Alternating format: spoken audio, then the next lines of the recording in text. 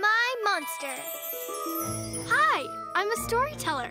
I love stories and monsters. Did you know monsters love stories too? Yes, they do, especially mine.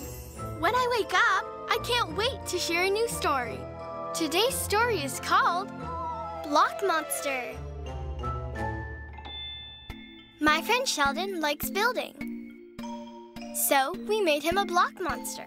Sheldon's monster can divide one block into many.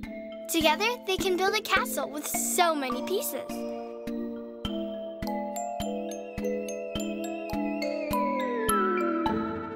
Some faces are sad, happy, or scary.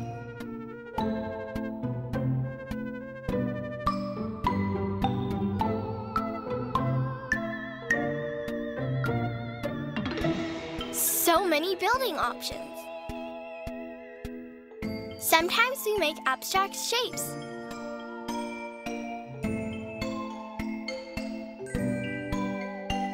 Or even a statue of Sheldon.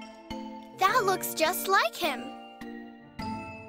Sheldon loves his monster, and his name is Block Block. What a great story!